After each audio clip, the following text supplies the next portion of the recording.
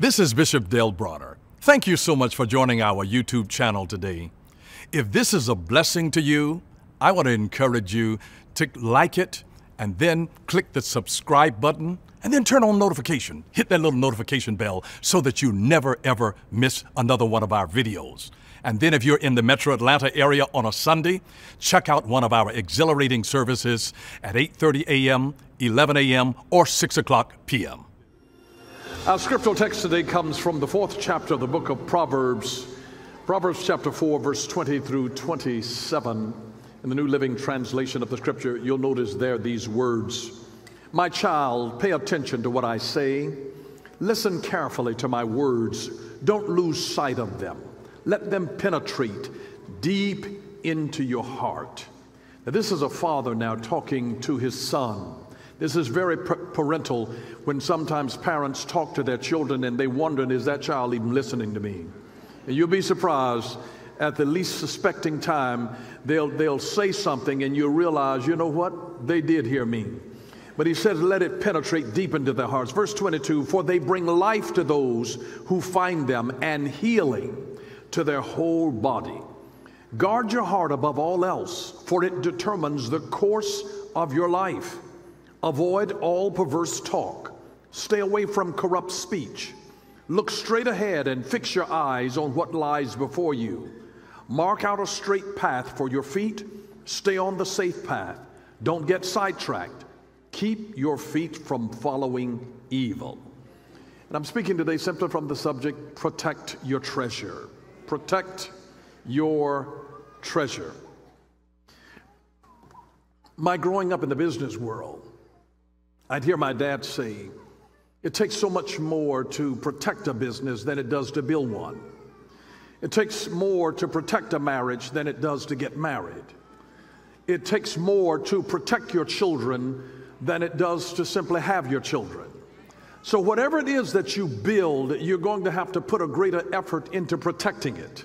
Because it's not until you have built something of worth and value that the enemy wants to come in. He always goes where the wealth is. He goes where the worth is. Listen, I mean, health is wealth, because what good is money to you if you're sick? If you don't feel good, you don't want to go anywhere. I mean, if you lose your health, you lose your wealth. And so he's going after your health. Your wealth, your health is a treasure. And so when you discover that there are so many things that are amazing treasures, the word of the Lord is saying, listen, protect what comes out of your heart, because that's your treasure chest. In the Hebrew world, the heart spoke of the very center of who you are. It was the central control system of our lives. So whatever you wanted to be able to get in a person's life, if you have the key to their heart, you've got the key to everything that's in the hand. If you'll get the right key, it'll open up every other door that you need to open. So the master key to the whole body and the whole life and everything that comes out of the life is the key to the heart. There's the key to the heart. And when we talk about the heart, we're not literally talking about this organ that pumps blood through the body. Your heart is your will. It's your imagination. It's your mind. It's the seat of the emotions. It's quite a bit. It's intertwined a lot with the soul. Sometimes it's used interchangeably, but it is the center core of a person. It's the innermost being where God speaks to our heart. It is the spiritual person that lives on the inside that guides everything else that comes out of it. And so when I'm saying protect your treasure, I don't mean this in some type of a fearful way of where you're just on lockdown and you don't want to do anything out of fear.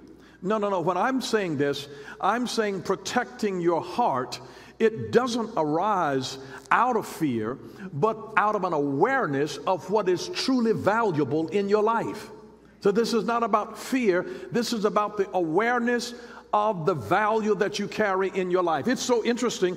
The Bible has a different value in our culture than, let's say, a Ben Franklin.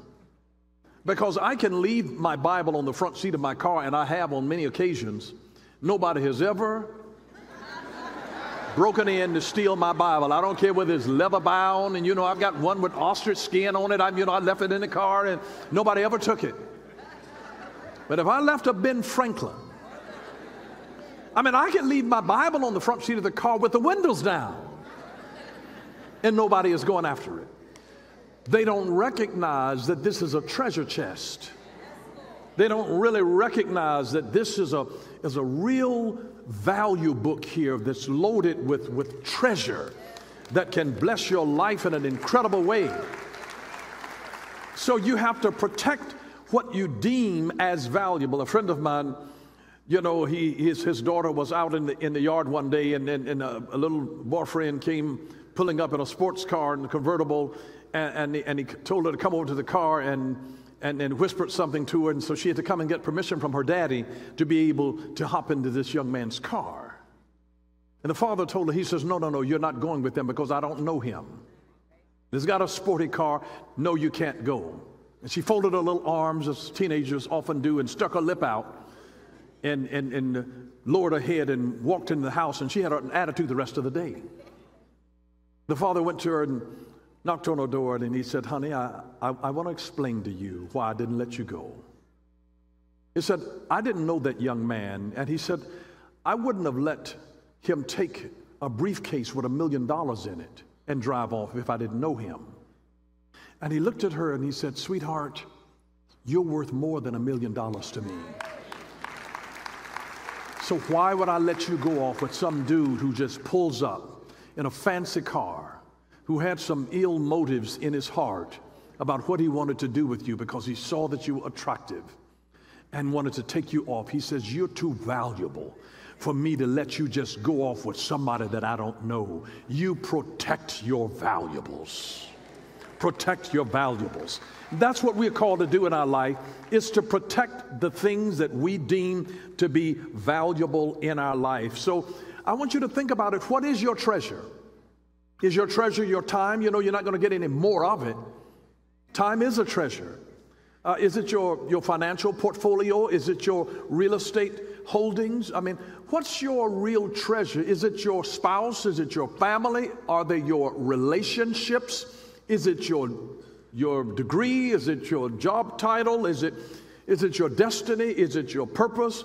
What's valuable to you? What are your values? And whatever your valuables are, they are something that need to be protected. But you'd better make sure that you are not losing diamonds collecting stones. I love something that James Clear says. He says, don't sacrifice peace of mind for a piece of luxury. Because sometimes you're just trying to have luxury and you're sacrificing the peace of your mind, trying to pay for luxury, and you've lost the peace of your mind. And when you lose your peace, you've lost everything, because nothing, to tell the truth, is worth your peace. If you lose your peace, you've lost one of the most valuable things, because you can't enjoy whatever you have if you don't have peace. You can't enjoy a fine meal of some of the most eloquent cuisine prepared by the greatest culinary artist if you don't have any peace that's there. If whatever you have, if you don't have your peace, if you lose your peace of mind, the peace of luxury doesn't matter. But how do you protect your peace? How do you protect your peace? Proverbs chapter 4, verse 24 through 27 gives us 3 helpful clues for protecting our peace. Number 1, our mouths. Use your mouth to protect your peace. If you hold your peace, you'll keep your peace. Verse 24 says, avoid all perverse talk. Avoid all perverse talk. All perverse talk. If you don't know what perverse means, look it up. And if you're still in doubt about it, go on social media and look under some of the crazy posts, and you'll find some of the most vile, vitriol, negative, antagonistic, contumacious, iconoclastic spewing of just... Can you tell that I feel sort of strongly about some of the negative stuff that you find online? about people that if you say something positive, there have been times that I have posted a scripture and not put the scriptural reference, and people in the comments are disagreeing, and I'm like, ignoramus, you're not disagreeing with me. This is God's word.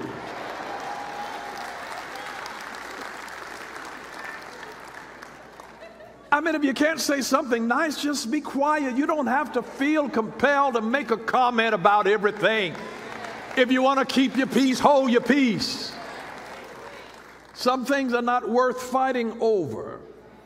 So avoid all perverse talk and stay away from corrupt speech. Corrupt speech. And it's corrupt speech and perverse talk, even if it's not directly in a conversation with you verbally, they can be sliding in your DMs. Are you listening? And you know where that perverse stuff goes. When it goes sideways, when somebody is texting you and sliding into your DMs, I mean, they just slide up to you now. They don't have to get your telephone number. They just need your Instagram handle, your TikTok handle. They want to slide in, and it's going to be perverse and it's going to be corrupt. You know what corrupt stuff is and perverse stuff. It's against the will of God. It's against the word of God. It's derogatory. It is filled with profligacy. It's loaded down with profanity, laced with it, negative speech, criticizing something. I mean, how often do you go and read things and then you're actually built up and edified? But more is corrupt and perverse than edifying. And have you ever noticed that when you begin to speak negatively against people, that you begin to feel negatively concerning them in your heart? The moment that you start letting your mouth speak derogatorily about someone, your heart will eventually follow, because the mouth is a portal down into the heart. The way that I educate my heart is to speak it with my mouth. The Hebrew word for meditate is the word hagah, H-A-G-A-H. It's the same backwards and forward. It's a palindrome. And so it's the same, but it means to meditate, and it means to speak, to mutter, to utter to oneself.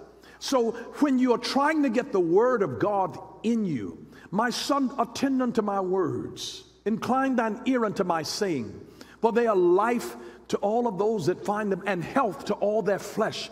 That was one of the verses here in Proverbs chapter 4, verse 20 through 22 that I memorized as a teenager and would recite every day, muttering this thing, speaking it over and over. I've read the book of Proverbs probably more than any other book, with more repetition than any other book in the Bible.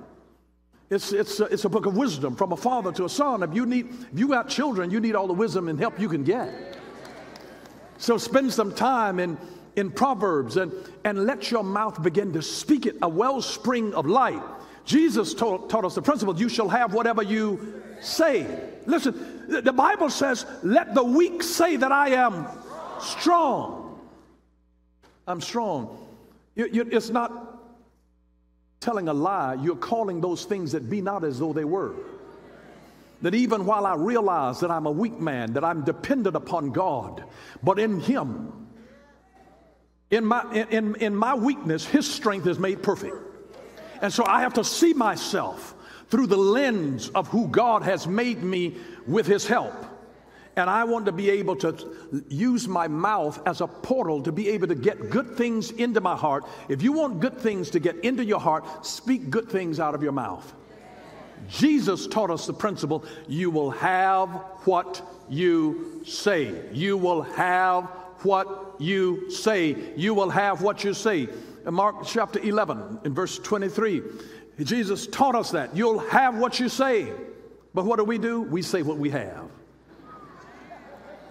But He said, you'll have what you say. You'll have what you say. It's very, very interesting. So use your mouth, because the mouth is a portal into the heart. And the way that we build that good treasure in our heart is to continually speaking good things out of our mouth, not only to ourselves. Speak it to your spouse, speak it to your children. You know, Henry Ford said that most fools criticize. He said anyone can criticize, and he said, and most fools do. It doesn't take much to see the fault and to criticize, but it takes spiritual eyes to be able to see something of worth and value in someone and speak life, speak toward the destiny. And that way it begins to get into your heart. It gets into your heart. You have what you say. Use your mouth. Your mouth is a portal to the contents of your heart. And so when you speak negatively and ill of a particular person, you wonder why you feel so badly toward them, because it will shape and create an attitude in you. The second thing are our eyes. Our eyes. Notice what it says in verse 25. Look straight ahead and fix your eyes on what lies before you. Can you imagine the number of lives that have been derailed because they stopped looking straight ahead and start looking over here to see what Mary and Sally and Sue had, and on this side what Tom, Dick, and Harry had, and then start coveting, start envying someone else, start becoming jealous of somebody else's blessing, because jealousy is simply the process or the result of counting someone else's blessings more than you count your own.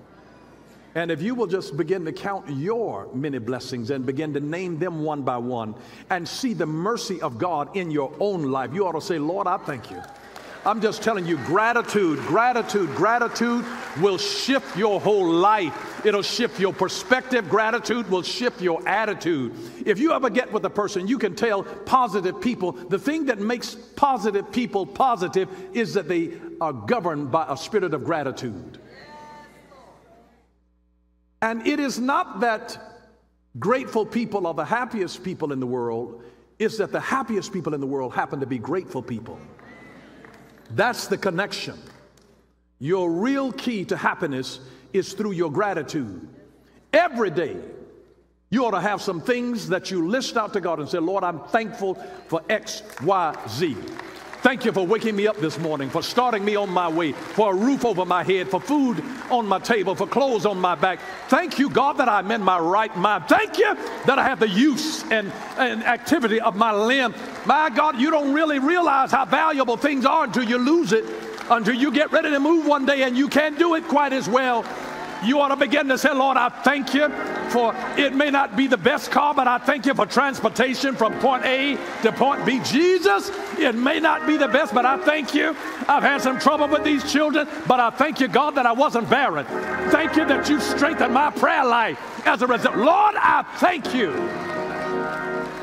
You have to be able to give thanks in every situation. It shapes your lifestyle, your mindset. But one of the reasons that he said, look straight ahead, get your focus there, because where your focus goes, energy flows. You get your focus there. People, more dreams go unfulfilled because of broken focus than any other reason. So he says, look straight ahead and fix your eyes on what lies before you. Not all of the stuff that happens. As I'm focused on what lies before me. What are my opportunities that lie before me? Look straight ahead, look straight ahead, look straight ahead. You know, we look back with gratitude that, Lord, I made it through that. I could have died. I could have gotten stuck back there. I could have been a victim of what traumatized my life back there. But God, I wouldn't take nothing from a journey, because I've come to know you in a special way now that I wouldn't have known had I not gone through what I went through back there. It was my struggles that made me strong. God,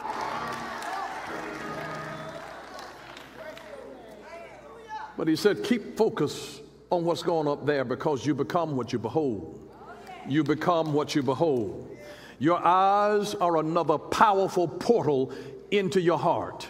Whatever you keep looking at is the direction in which your life will move. Your life will move in the direction of your gaze. So you'll keep looking at it. And the issue with our world today is that we've got people that have so filled themselves with lust-filled images that are available at any moment's notice on a digital device. because it creates a dopamine rush in the brain, and then that dopamine rush can cause an addiction. And now, while a person went on to check something on for just a few minutes and just say, I'm just going to peep over here, and then 2 hours later, and they're gazing, still getting deeper and deeper into some of the most gross and vile and visceral stuff that they can find, because the dopamine rush says, feed me again, give me another hit. And then they wonder. And then, they assume that because they're doing this all in the privacy of their own home or their car or their office or the bathroom or wherever they do it, they assume that they're okay because they're not being caught. But I want to caution you here. Don't confuse not being caught with not being trapped. Because maybe you didn't get caught, but you are trapped. And you don't really realize it, because it's the dopamine that has trapped you into getting another fix, that you got to give me another high. So just because nobody knows that you're an addict doesn't mean that you're not trapped in an addictive behavior that is saying, feed me again, feed me again. So don't confuse not being caught with not being trapped, because some folks are trapped and they don't know it. Sin is deceptive. Sin is deceptive. Sin is deceptive. I want you to take a look at these statements here, that laziness kills ambition. Anger kills wisdom. You lose your temper and you do stupid things. Fears kill dreams. Ego kills growth. Jealousy kills peace. Doubt kills confidence. I want you to notice this. You see, we live here in the West, but when you're in the Eastern world, in Hebrew and in Arabic, they don't read from left to right, they read from right to left. Now let's read it the other way, the right way, the Hebraic way. Ambition kills laziness. Wisdom kills anger. Dreams kill fears. Growth kills ego. It's like, I don't care about my pride, just show me, teach me, so I can make my own money. I don't want to be coming begging you for money anyway. I want to grow now, and I doubt in myself so that I can grow. I bow down. Growth kills ego. Peace kills jealousy. Peace kills jealousy. Yeah, you got a nice house. Yeah, you got a nice partner. But peace, I'm at peace with myself. Peace kills jealousy. Confidence kills doubt. You know what confidence comes from? Knowledge brings confidence. When you can do something and do it well, and you know you can do it well, there's a confidence. Why would I doubt the gift of God that He's placed in my life? You got to learn how to see right. You got to have eyes to be able to see this thing right. You've been reading from left to right. It's time to read from right to left. Read it right. Read it right. Read it right.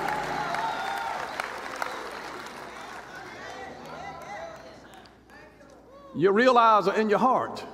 Your real understanding is in your heart.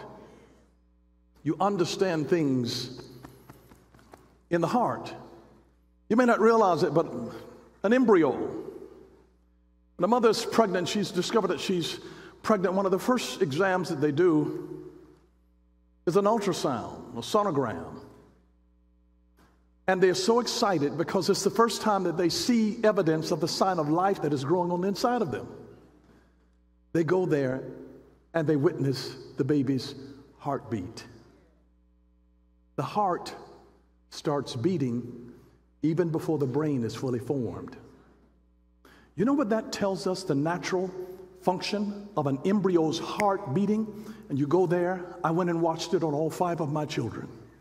My wife was pregnant. We saw evidence that there was life in the womb because of a heartbeat. I saw the heart beating even before the baby's brain was formed. And it says to us spiritually that your heart can feel things and sense things that your head does not yet understand.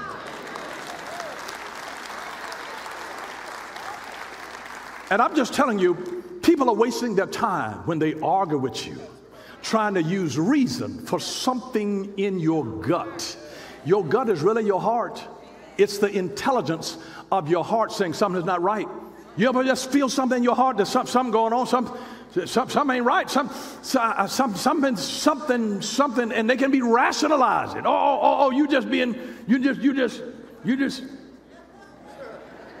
You can't really talk them out of what they feel in their heart. Because there are times your real ear is in your heart, Heart. It's right in the center of your heart. So when God wants to speak to you, he's not talking to your head where things doubt. He's speaking to your heart so you can feel things in your heart. When God gives a vision, vision is not a function of the eyes. Sight is a function of the eyes. Vision is a function of the heart. So when God begins to put a vision on the inside of you of who you're going to be and what you're going to do and the impact that you're going to make in the world, it's not talking to your head, because your head will say, how you going to do this? Nobody knows you. You don't have any money. You don't have any manpower. Your marketing team looks like trash. I mean, it'll start telling you, how in the world are you going to do something? But God will put something on the inside of you. You'll be crazy enough to just believe. I don't know how it's going to happen, but all that I know is that I'm getting ready to have my own business. I got to start with what I've got, use what I've got, and do all that I can, and trust him. And as I begin to walk in the light that he gives me, he'll open up a way. He'll begin to show me he's got people waiting to help me on the journey. You got to have it. The only way that I would know that is that I've got a vision in my heart. When I built this place, we didn't have all of the members to be able to fill it up. But I believe that if you build it, they will come. If you build it, they will come. I built it before you got here because I saw something on the inside of my heart that nobody couldn't talk to me about. My head didn't conjure it up. It was a thing that I caught in my heart. Vision is a function of the heart. That's why you got to protect your heart. You can't share your dream with everybody who can't think on your level. They will judge your dream based on the realization of what has happened in their own world. And you'll be surprised that sometimes 80% of the people that you share your stuff with are glad if you don't make it, and when bad things happen to you, and only 20% will be there clapping for you and saying, I'm not intimidated by your light. I celebrate your light. Let it shine, let it shine, let it shine, let it shine, let it shine. And so that's why he said, protect your valuables. Protect your valuables. And realize the valuables that are in your heart are connected to your mouth, what you say, and connected to your eyes, which is another portal of what you see. It can begin to create cravings in your heart by what you say and what you see. The third thing is our feet. Notice what it says, mark out a straight path for your feet. Stay on the safe path. Don't get sidetracked. Keep your feet from following evil, because that's what your feet want to do. You got to make a commitment to walk in the right direction and then create a plan. A plan is where you map it out. Notice, mark out a straight path for your feet. Mark out a path for your feet. Which way am I going? It is, you need to have the GPS kind of direction telling you, I've mapped this plan out for my feet. Now listen, in the process of doing that, you have to determine where the danger zones are. That here's the cliff. Some people love living on the edge. But if you live your whole life on the edge, it's just a matter of time before one day a strong wind is going to blow you over. One day you're going to be weak. One day you're going to be hungry. One day you're going to be thirsty. It's not a matter if it'll happen. It's a matter of when. Sometimes your hormones will be acting up. You're fine on a regular day, but you know them hormonal cycles. You think differently when your hormones are engaged. You feel differently when your hormones are engaged. And it's not based on reason and logic and what you know is right or wrong. It is what it is. You got to know that and recognize that. That's why you don't dance on the edge. You need to find out where the edge is and back up 10 feet. And realize now, when I cross over here, I'm in a danger zone. And so as long as I have measured out, I know where the danger is. Because I'm not going over there. You know, somebody called you at 11:30 at night. What you doing? You know what I'm doing.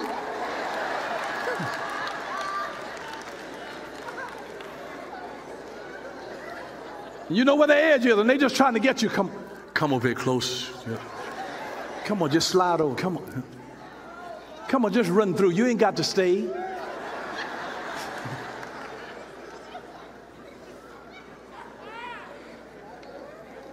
Some of y'all know. Notice these portals.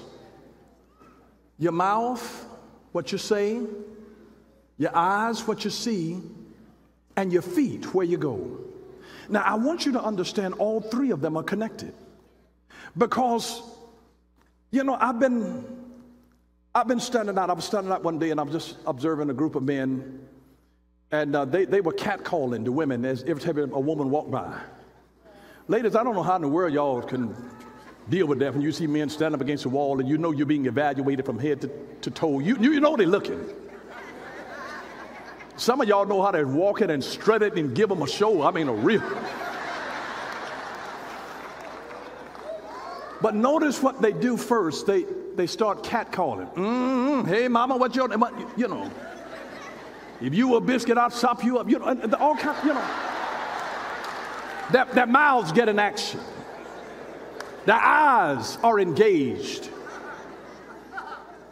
And see, if their mouth and then their eyes start working well for them, they can tell. You can't tell by the woman when she looks at you the first time. Remember, I said it's the second one that always takes a blessing. It's when she looks back. It's when he looks back. That's when you know you got their attention. Then that's when your feet get to stepping. See, the mouth started something, the eyes confirmed it, and now the feet are going to try to consummate it. And it's all working together. Hey, baby. Psst, psst. Satan in the garden in the form of the snake. Psst. He used his mouth. Then he used her eye. Take a look at this. It's good for food. Look at just look at that. Had she not been over there looking at it, then her feet took her close. There again, it came from his voice, showed her something that she saw with her eyes, and the next thing you know, her feet are standing there at the tree pulling forbidden fruit. They're all connected. The mouth, the eyes, and the feet. Because your feet have a tendency to take you to where your eyes have seen and what your mouth has given assent to or consent and said, I want that, I want that, I want that. And the next thing you know, the rest is history. And here now comes a man with a baby carriage. First, it used to be, it sounds old-fashioned now to say first comes love and then comes marriage and then comes the man with the baby carriage, the lady with the baby carriage. But I want you to see that all of these are portals into your heart. He's saying, guard your heart. Guard your heart. Guard your heart. But notice what Jesus said about the heart in Matthew chapter 15, verse 17 through 20. Anything that you eat passes through the stomach and then goes into the sewer. But the words you speak come from the heart. Notice here the words again, the mouth. That's what defiles you. From the heart come evil thoughts, murder, adultery, all sexual immorality, theft, lying, and slander. These are what defile you. Eating with unwashed hands will never defile you. But he's saying it's the stuff that comes out of your mouth that winds up in your heart. It's the stuff that's in your heart. It comes out of the heart. The stuff that comes out of a heart that has been contaminated is the stuff that begins to defile your life. That's why he says, guard your heart, protect your heart, protect your heart. As a part of the Sermon on the Mountain, Jesus, he told us, he said, love those who want to hurt us. Say good things to those who say bad things against you. And then pray for people who give you pain. That's not for babes in Christ. That's for grown folks. I mean, Jesus told us that. Love your enemies. Pray for those that despitefully use you, persecute you. Pray for them. Do good things to them. Listen, because even when they do negative things and say negative things against you, when you realize, I am the seed of Abraham, I'm a seed of God. Now let me tell you this. Here's a secret. Even dirty water will make a seed grow. And somebody will be talking dirty to you. Dirty talk is when they say you can't do this and you ain't gonna be anything. That's dirty talk. But even dirty water, when God has put a seed in you, doesn't have the power from stopping you from growing and succeeding and being everything that God has destined you to be. You're going to be what God destined you because that identity is in the seed of who God made you to be. And what's ever in the seed, whether the water is dirty or not, he will use even dirty water to help you to grow. That's why some of you are going to have to one day go back to your enemies and say, thank you. Thank you. Thank you. Dirty water that will push you into a place. I got ready to run for the president of the student body of my high school with 2,000 students. I ran the idea against around my mother, and she's one of my biggest cheerleaders. And she said, boy, you can't be the president of the student body. I said, yes, I can. Yes, I can. And I said, you watch me. And I went into my prayer chamber. And I didn't compromise. And sure enough, when they voted, guess who they...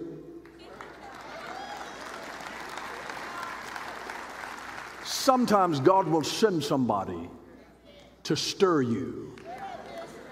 It's a dare. I dare. When they say you can't do that, take it as a dare. That's the way I heard it. I heard it as a I dare you. I dare you to do it. There are certain things that will never bristle on the inside of you until somebody dares you. Until somebody tells you that you can't do this, this is not for you, that you're inadequate here, that somehow you don't have the right kind of background to be able to do this, you don't have the right credentials. Well, stand back and watch God.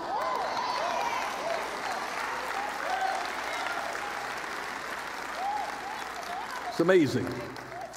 There are things that people do or fail to do that create opportunities to contaminate our heart with offense. See, Jesus said offenses must come. They're going to come with resentment, with bitterness, with unforgiveness, and with hate. You see, what people do or what they fail to do will bring offense, resentment, bitterness, unforgiveness, or hate because of what another two-legged human being did. You become offended. You'll have resentment. You'll have bitterness. You'll have unforgiveness. And sometimes you'll end up downright hating a person. But let me just tell you this. A lot of people think that love was just a New Testament concept that Jesus brought, but it's an Old Testament concept. Leviticus chapter 19, verse 17 and 18, notice this. You shall not hate your brother in your heart. You shall not hate your brother in your heart. And this is dealing with your sister. This is not a gender thing. You shall not hate your brother or your sister in your heart, but you shall reason frankly with your neighbor, lest you incur sin because of him or her. You incur sin when you hate your brother. Whoever hates your brother, you're a murderer. He says, you shall not take vengeance or bear a grudge against the sons of your own people, but you shall love your neighbor as yourself. I am the Lord. This is God saying, God told this. This is not Jesus. This is Leviticus. This is God speaking to Moses. Listen, through him to the people saying, you shall not take vengeance. God says, vengeance belongs to me. But you shall love your neighbor as yourself, even when they've tried to do things that are offensive to you, things that made you resent them, things that made you bitter, things that made you carry unforgiveness. Forgive them. Let it go. I'm the one that's going to repay them. If you're going to hate them, how are you going to do that? And the Hebrew words for hate your brother, actually, it simply means this. Do not diminish their status as human beings. Do not diminish their status as human beings. When he says, do not hate your brother, do not diminish their status as human beings. And listen, when blacks were in slavery in America, the reason that so much abuse happened with slaves is because black slaves were reduced as subhuman. It's hard to abuse people and recognize their humanity at the same time. But that was the reason that they could abuse people of another race and go to bed and sleep at night with no problem. And have you ever noticed that if you get angry with somebody, you begin to reduce them in the pictures that you say concerning them?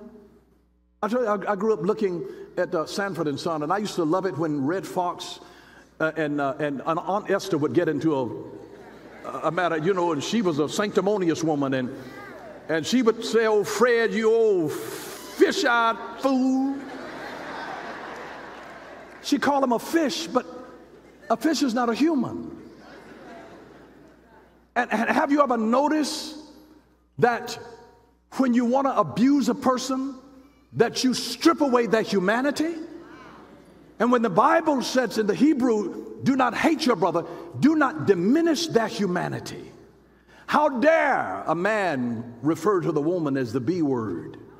A B word is a female dog. That reduces your humanity. Now it's become a tender word of, you know, that's my girl. That's my B. We've gotten comfortable with dehumanizing imagery that has normalized behavior that is inhumane. And he's simply saying to us, don't hate your brother, because every time that you do that, you are reducing their humanity. Don't diminish them as human beings. You paint them as a dog, as a witch, as a worm, as a snake. You paint them as some type of a viper, as something that's dangerous. And so it's easy to abuse something that you do not acknowledge its humanity. But when I recognize the imago Dei, the image of God in every human being, no matter what race they are, no matter where they are located on the planet, where their nationality, I recognize the imago Dei, the image of God on the inside of them, even if they don't believe like I do. Every Buddhist, every Muslim, every Hare Krishna, whatever they are, there's an imago Dei. They didn't create themselves, they were created in the image of God. And I recognize their humanity. They're not barbarian savages. They're human beings created by a wonderful creator God. But on another note, we have to also be aware of fake friends. 1 Corinthians 15:33 says, don't be misled. Bad company corrupts good character. Bad company corrupts good character. That's why when parents are protecting their children, they need to bring this up. But listen, bad company is not that I don't trust you. I don't trust who you're with. I don't trust who's in your ear. Because until children reach about middle school, the parent in the nuclear family is the biggest influencer. But when they reach about middle school and high school, the parents are no longer the primary influencers on the development and character of the child, but their friends are. Because you become like who you spend time with. So they want to be like their friends. For social acceptance, they want to be like their friends, but you certainly don't want to be with friends of bad character, because it'll influence the character that you have and you'll start displaying a behavior on them. But this is why I would tell you, don't waste your time with fake people.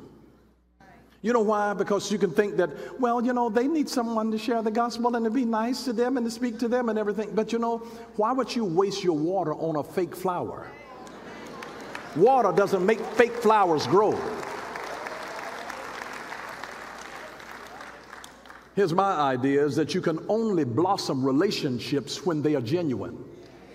You can only blossom a relationship when that relationship is genuine, when people genuinely want help, when they genuinely love you, when they genuinely respect you and honor you. You know, when there's a genuineness in the relationship, when they'll be honest with you and with themselves. You cannot help disingenuous people. And so they are not ready to be helped until they're ready to be real. People are not ready to be helped until they're ready to be real. That's how you know that people are ready to be helped.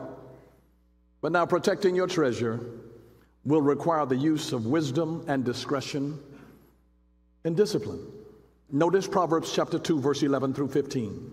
Discretion will protect you and understanding will guard you. Notice this, discretion.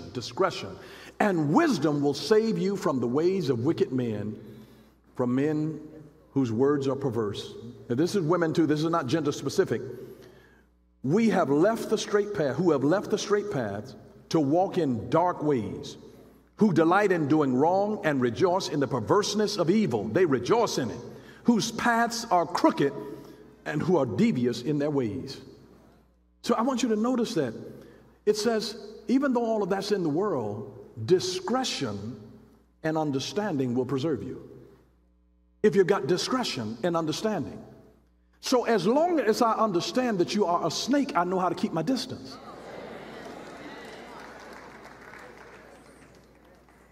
And so, though you have a boa constrictor and you're letting it wrap itself up close to you, he's really sizing you up. Because you can feed them, and they have a nature, they have an instinct. And they're going to do what they do because that's what they do. And it's their nature. It is their nature. But discretion will protect you, because when you're around something that's dangerous, you have to know that it is dangerous. The deception comes in is when you lose your discretion and don't realize that my coming too close here can jeopardize my life. You have to know how to handle a snake. As long as you know it's a snake, it's okay. I know how to deal with you if you're a snake. I just know that. But you don't bring a snake that close and tempt them with things that their nature would cause them to attack. See, that's a part of wisdom and discretion that will preserve you. But wisdom is also more precious to you than any kind of material thing. Proverbs chapter 3 and verse 15 says that wisdom is more precious than rubies. Nothing you desire can compare with her. Nothing. Gold, diamond, platinum, it doesn't matter. Wisdom is more precious. It is more precious than any material kind of thing. And I want you to see how discipline is such a big part of our life. In Proverbs chapter 16 and verse 32, better to be patient than powerful. It's better to be patient than powerful. You know why? Because patience shows incredible control. It says better to have self-control than to conquer a city. When you can control your own spirit, your own attitude, your own temper, your own passions, when you can control that, that's a strong person. You see, discipline is the strongest form of self-love. Discipline. It is the strongest form of self-love. And that's why when you're doing something, when you're tempted to quit, it's your discipline that keeps you going. And there have been sometimes if I've gone in and worked out and then I'm sore, and then I say to myself, I'm not going tomorrow because I'm sore. But here's the truth. Sore today, strong tomorrow. Sore today, stronger tomorrow. Sore today, stronger tomorrow, little by little. And if you're really going to be able to preserve yourself, you're going to have to be able to get your priorities in a certain order. Take a look at this little picture. This will help you. You see the long list there? That's what you could do. Some people are so gifted and creative, they could do a lot of things. But then there are certain things that you should do. And then there's a much shorter list that you must do. When you're getting your priorities straight, you have to realize not everything is a priority, but your priorities reveal your values. So start with what you must do, then with what you should do, and then what you could do, but get your priorities. You must do this. You should do this. You could do that. You use that to help you get your priorities. You control your time, because time is value. And listen, let me just remind you of this. You can be a kind person and you can still say no to people. You can be a kind person and still set boundaries. You can be a kind person and still disagree with people. You can be a kind person and still be honest. You can still stand up for yourself. You can still challenge poor behavior. You can still protect your time and space. You can still leave toxic environments when respect is no longer being served. You can still take time for self-care and mental health and still be a kind person. That doesn't make you unkind. It makes you wise. And so now, to protect your treasure, here's what I would say. Give God your heart. Give God your heart. Colossians 3:3 says that we are hid with Christ in God. Give God your heart. Give God your heart. Secondly, guard your heart. Guard your heart. Be discriminating about what you allow to enter you.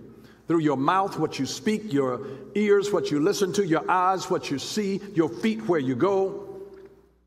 And then number 3, Let God guide your heart. Let God guide your heart. You know Proverbs chapter 3, verse 5 and 6. Trust in the Lord with all your heart. Lean not to your own understanding. In all of your ways acknowledge him, and he will direct your steps. Let God guard your heart. Let him guide your heart. And then number 4, let God's word govern your heart. Let God's word govern your heart. Colossians 3:16 says, let the word of Christ dwell richly in you. Richly. Let that word dwell richly in you, and it will govern your heart. And it's amazing that whatever God has given you as a treasure, you have to use it or you lose it. You know that unused money devalues? Anybody that's still keeping all of your money up under the mattress, hidden in an old shoebox somewhere? It's not been there because it's not been gaining any interest. That's why money is called currency. It's designed to move. And if it's not in circulation, like electricity, it's currency. It's got to be running. It has no ability to be able to appreciate. It will devalue. And so the same little $30 that great-grandpa saved up back in the 30s has devalued now. You can't even go to the grocery store. You can get 2 hamburgers and fries with that. Because it has devalued. Unused money devalues. Unused talent diminishes. Unused machinery disintegrates. Unused time evaporates. You can't save time. Unused potential erodes. Unused knowledge dissipates. And unused ideas, they never die. They simply pop into somebody else's head. And if you sit on a God idea that God popped into your head, and if you don't do it, you sit there, you'll watch God over a period of time pop that idea into another head that will be obedient to it, and then somebody will do what God had given you the idea, and you will see and start claiming somebody stole your idea. No. Because you didn't catch it, it ricocheted off of you and went to somebody else who was open. It's like a ball, and I want you to see that if you don't catch that idea, it will ricochet off of you, and somebody else is going to catch it and make what was a good idea for you, they're going to make that thing a reality, and you're going to feel like somebody stole your dream.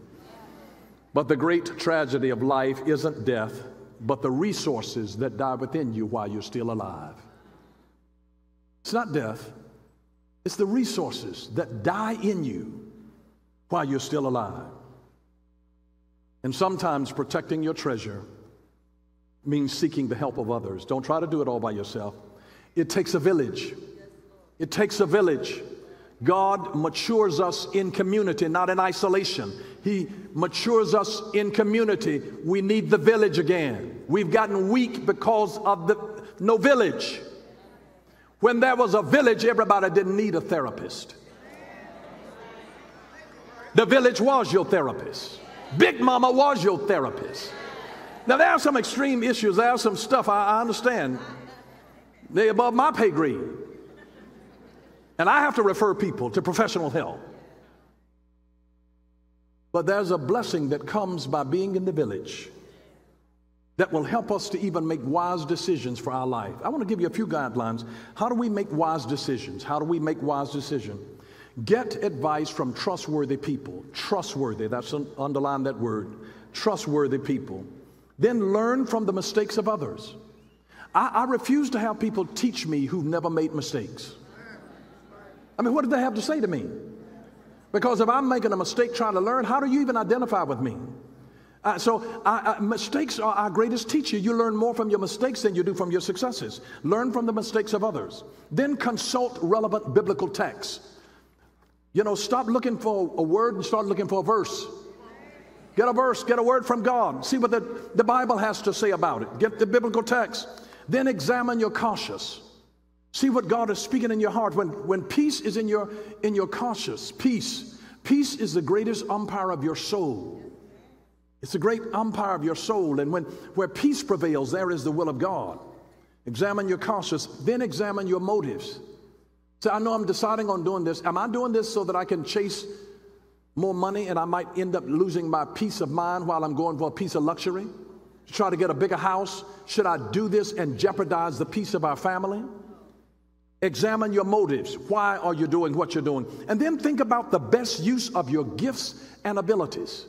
If I do this, is this the best use of my gifts and my abilities? If I take my time to do this now, is this the best use of my gifts and my abilities?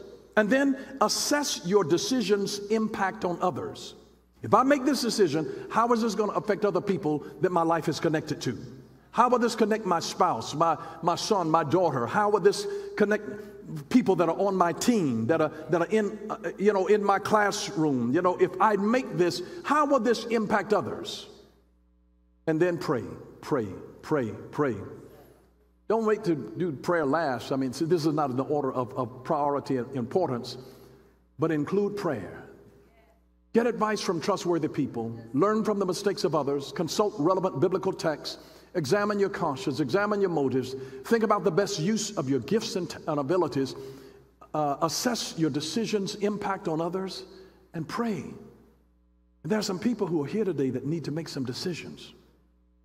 And I just wanted to give you a little template of some things that you can go through, that this is not just about me. How is this going to impact people who love me?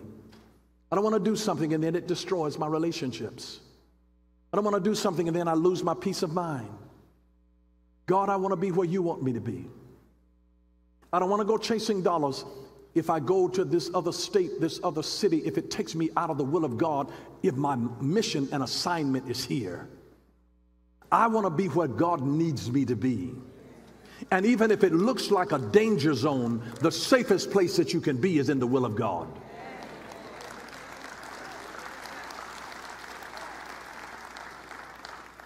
And I want you to realize that when this Bible talks about guard your heart, protect your valuables, your treasure with all diligence, there's a reason that he gave us a breastplate of righteousness, because that heart is encapsulated in the breastplate of righteousness. You've got to be right. If you want something to last, you've got to be right. If the foundation is not right, it will wind up crumbling. And it's got to be saved. And so the heart is located between both the breastplate of righteousness and the helmet of salvation. You got to be saved right to even see right. And you got to have the right heart to be able to have the breastplate of righteousness. This is not of my opinion and living my own truth. This is about being and doing what is right, not based on my feelings, not based on my opinion, but it is based on the Word of God. And may I remind you of this truth. This is wisdom of the ages that is better than knowledge of the moment. The Ancient of Days has given us more wisdom in this book. This is my treasure book. If I were to lose everything else, as long as I've got the truth and the principles of this, as long as I've got this treasure, I can get more other treasure. But if I lose this, I'll lose my soul. We're saved by grace through faith in this word, in a living God who's so real to us. He means the world to us. And if you ever get the truth of the living God, this is a treasure book. Not only is it a treasure book, but it's a map to help you to order your steps to get to where the real treasures are. And we want to ask God, order my steps in your word, according to your word. Because Jesus, I want to be right. I want to do what's right. And I want to just invite you right now, in this moment, to just bow your head and just ask God to examine you. Because some of you are at critical junctures and positions of decisions that need to be made in your life. And you're saying, God, I just need you to lead me and to guide me. Should I get into this relationship? If you're in a bad relationship, the question is now, Lord, should I stay here? What do you want me to do? What am I supposed to do, Lord? I've talked and said everything that I know to my daughter, and her life is still off kilter. I've said everything that I know to say to my son, and it still looked like going down the wrong path. There's a decision that needs to be made. And I want to encourage you today to ask God to turn the searchlight of His Word on you. You can't control another human being, but you can only control who you are and what you do and what God has given you to do. When you obey God, that will create the domino effect of everything else that needs to fall. When you submit and fall on the rock, it's better than having the rock to fall on you. And today is our place of falling on that rock and saying, God, I trust you with my very life today. I trust you with my family today, Lord. Things are crazy in this world now. There are sick individuals. People get sick in isolation. Every time that we have a sick human being who has an idea to assassinate someone and to snuff out somebody else's life, they've been living on the fringes of life, and they didn't have their village. They made poor decisions and not realizing that if I do this, I'm going to hurt somebody that loves them. Because every person is connected to somebody who cares about them, whether you realize it or not. And it is our way of saying, God, search me and know my thoughts. Try me and know my ways, God. And if there be any wicked way in me, Lord, lead me in the way everlasting. Lead me in your will. Lead me according to your word, God. Lord, I want to be your servant. I give myself to you, the good, the bad, and the ugly. Lord, use whatever you can for your glory. Whatever you can for your glory, Lord. God's not looking for perfect people who've never made a mistake, who've never dealt with messy situations. God says, I will take messy people, broken people, the rejects of society, dope addicts, sex addicts. He says, I'll take you and I can build into you a mighty army. He said, if you'll trust me and if you'll let my word, put my word in your mouth and speak it out, you'll begin to change the whole tenor and contents of your heart. God wants to change your life and then use you as an agent of change. God changes the person and then uses the person to change the place. You know that He is the God who has delivered, and He's still in the delivering business. He still delivers, and He yet shall deliver. And God's not looking for perfect people to serve Him. He's looking for broken people that'll trust Him. He's looking for hurt people, abused people, folks that have been alcoholics and drug addicts that will say, Lord, the good, the bad, and the ugly, whatever it is that I have in my life, God, I give it to you. And if you can use anything, Jesus, use it for your glory. He's not looking for a person who's never made a mistake. He's looking for people that have failed time and time again. But if they'll say, Lord, if there's anything that you can use in me. Some that have habitually made bad choices. Some that have stopped and started and stopped and started and stopped and started. It's a season now. Deve sikoramba ketia posakorumadis. Matatefekoshna. Tatombo idibisco. A new season shall come, and my spirit will bristle on the inside of you and give you now a new grace to finish what you start. And there will be a strength and a resolve of will to see it through. See it through. See it through. No longer will the struggle that is there cause you to back away. But the strength will be there for you to finish what you start. This time, finish it, says the Lord. Hallelujah to the Lamb. Hallelujah to the Lamb of God. Hallelujah to the Lamb of God. Lay your hand on yourself. Say, I'm going to finish well. Come on, prophesy with your mouth. Stand to your feet right now. Stand up, stand up, stand up, stand up with faith in your heart. Come on, let's declare that I'm going to finish. I'm a finisher because the author and the finisher of my faith lives in me. I'm going to see it through. I'm a winner. I'm a fighter. I will not quit until I finish my God assignment. I will not die before my time. I rebuke premature death. May strength come to me right now. May clarity of mind, may resolve of will rise up in me right now, I will finish well. I will finish strong. Use me, Lord. Whatever I have, it's yours. It's yours. It's yours. And you are mine. In Jesus' name. Amen, amen, amen, amen. Hallelujah. Hallelujah to the Lamb of God. Hallelujah to the Lamb of God.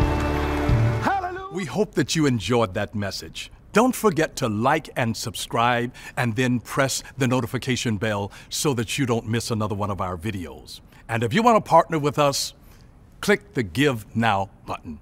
Thank you for what you do.